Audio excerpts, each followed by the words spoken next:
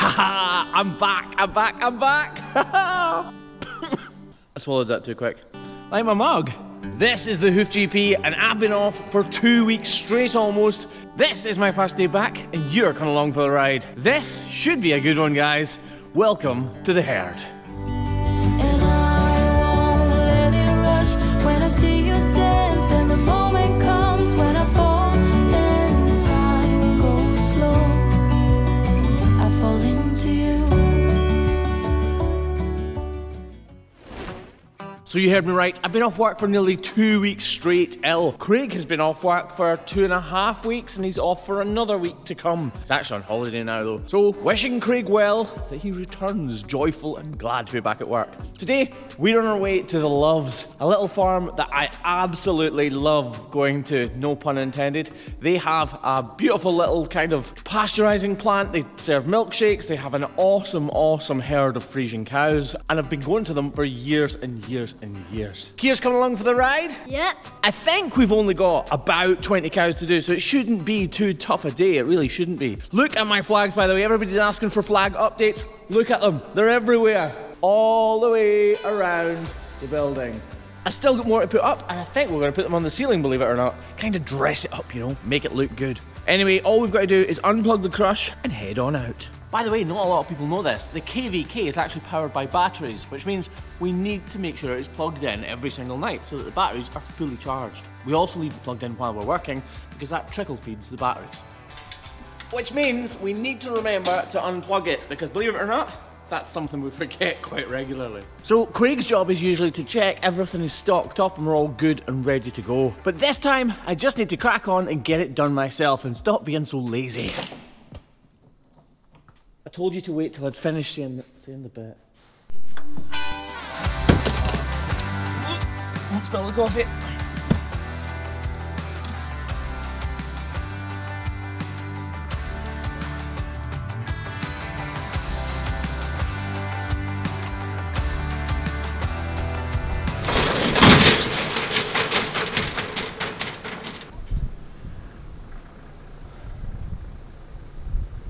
That was bad. I can't believe I've just done that. So normally that's lower down.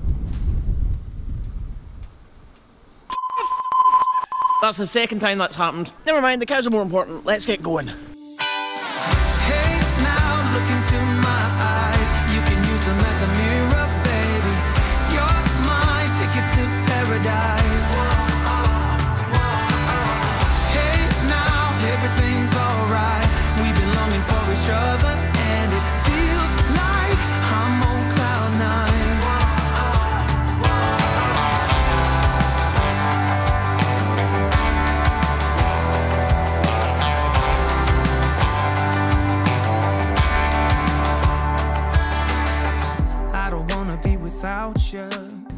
And just like that, we are here. I like it here.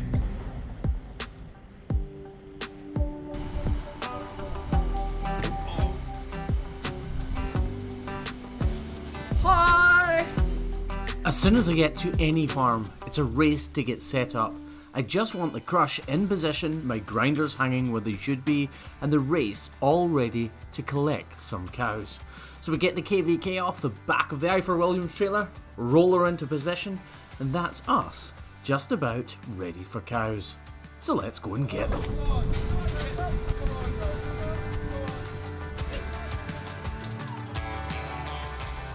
There couldn't be a case where the phrase "many hands make light work" could be more appropriate.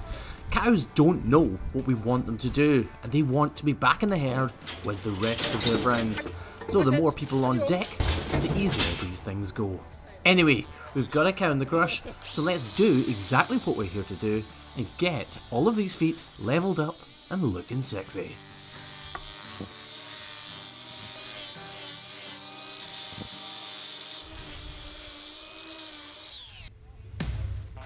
These cows may look the same as the majority of the cows that are on my channel, but I can assure you there is a big difference.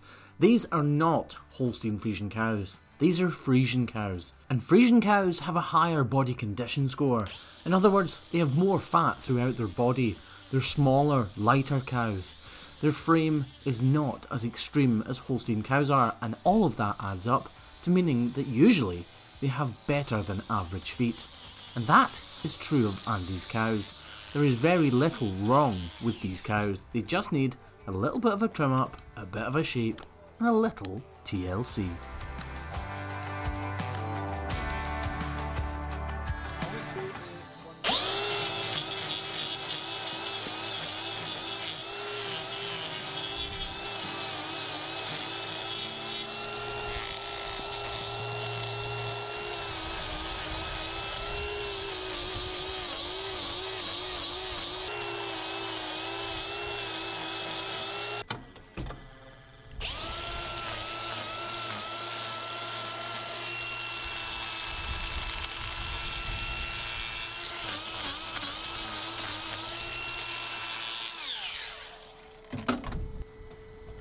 Although they do have fewer problems, they don't completely escape them altogether.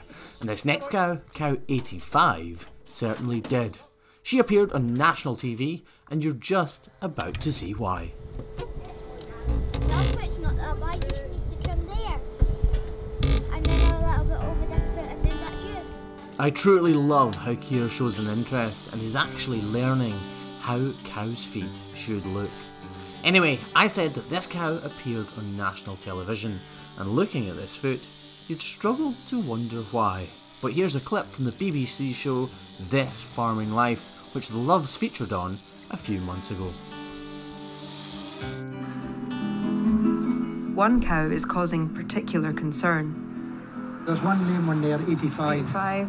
If you don't look after them, they'll not look after you. Luckily, help is on its way. Hoof doctor Graham Parker's unusual specialism has won him nearly 2 million followers online. Come on girls, hop up! We're here to hopefully make sure that Andy's cows are all perfect. But they usually are, to be fair, so they don't need much work, but don't tell him that. Next up is number 85, the cow Andy's most worried about. See, this cow's got a really sore foot. And an abscess is formed right in here, so she'll be really lame. She's lame now, yeah. Yeah, so she's really lame. The block relieves the pressure. I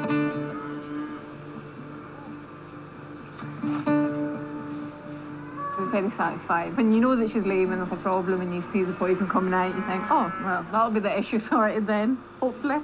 But what I've done is I've removed the top horn, and she's got a layer or a pocket of congealed pus and blood inside that pocket, and it's building up pressure. And she's got that because she had a problem and her immune system's trying to fix it. We're going to bandage it up, and she should feel a lot better.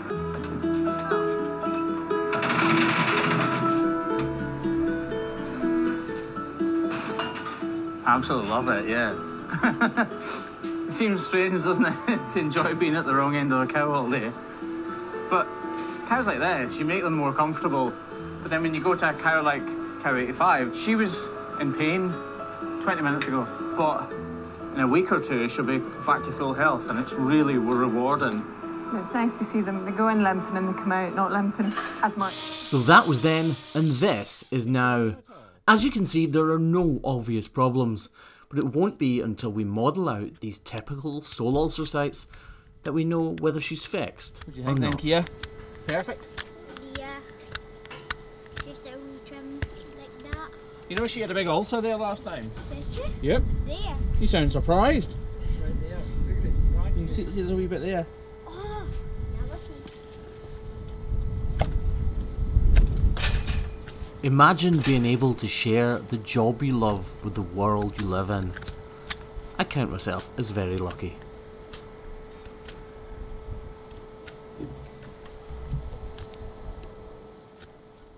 So there you have it. This back left foot of cow 85's couldn't be much more perfect than it is right now. However, the same, unfortunately, can't be said for her front right foot.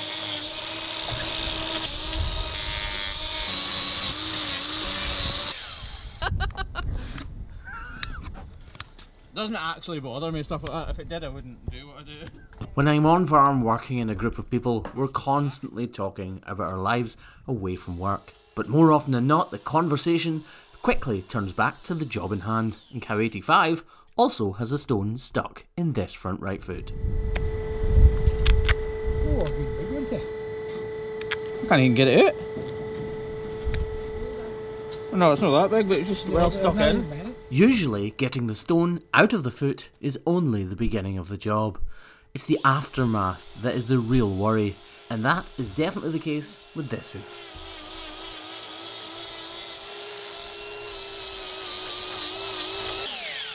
You can clearly see that the puncture wound the stone has caused is overrun. There's overburdening hoof horn and a cavity underneath, and we need to remove all of that problematic horn. And as luck would have it, cow 85 has had a lucky escape. The puncture wound has not gone all the way through the corium, and this simple trim will put her all the way back to full comfort. Lower the whole heel though. Take pressure off that area because it'll be slightly tender. Lovely. As you can see, the whole family is out in force. We have grannies, granddads, nieces and nephews, and I, for one, absolutely love that we're in the mix.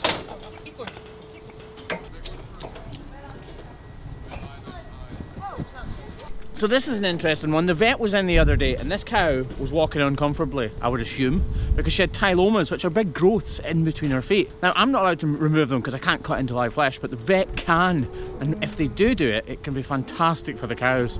And in this case, it really has been. If you look in there, it's quite hard to see, but it's still open because it was just done the other day. She would have had a big growth all the way down there, filling up this cavity, and it would have been seriously sore for her to walk on. And exactly the same on the other foot is true. This has been a successful operation for this cow. We're just going to clean it up, tidy it up, make sure she's comfortable on her actual hoofs, and let her go.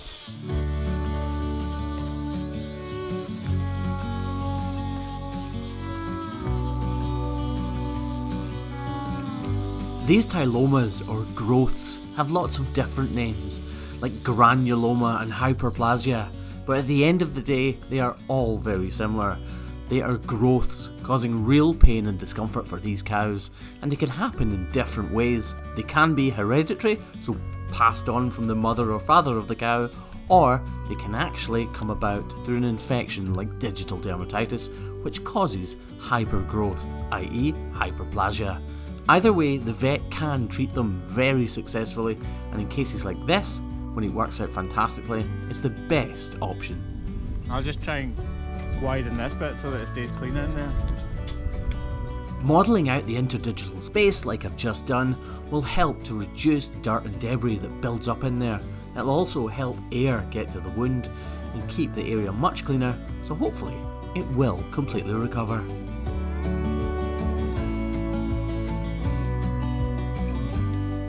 I don't know what life is like where you live, but here in Wigtonshire in southwest Scotland, everybody knows everybody.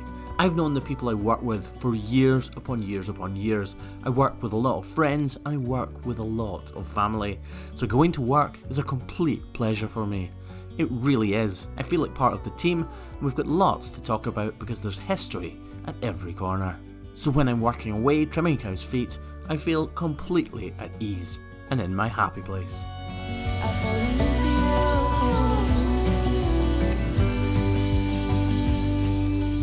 Hey, I wish I could show you more, 'cause baby you deserve some more.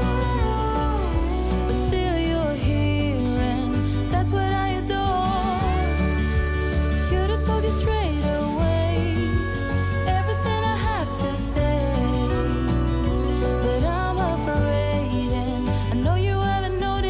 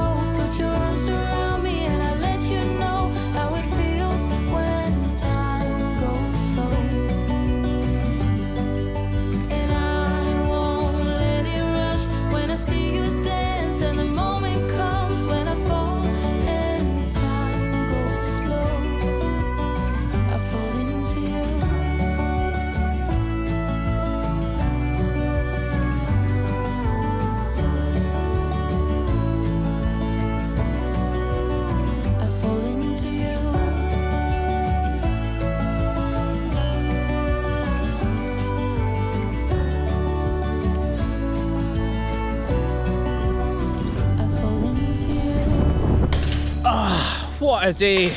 I'll be honest, it's been a tough first day back. The cows haven't wanted to go in today. Clever editing has made it look like it was easy. So we're actually at the Loves farm, which is called Bridge of Aird Farm here in Stranraer. They produce their own milk. Well, obviously they produce their own milk, but they sell their own milk as well. And Milkshake and Kaylee just nipped away to get us one. Look, Love milk. Clever, huh? See what they did there? So this milk comes straight from that cow. Probably. Which is pretty awesome. Like, a lot of farmers around the world struggle with milk prices because they're pretty low compared to what it takes to actually produce milk. So the Loves are going back to the kind of old way and selling their own milk directly to the public. So if you're anywhere near Stranraer, pop into the Wee Aird, get yourself an awesome milkshake.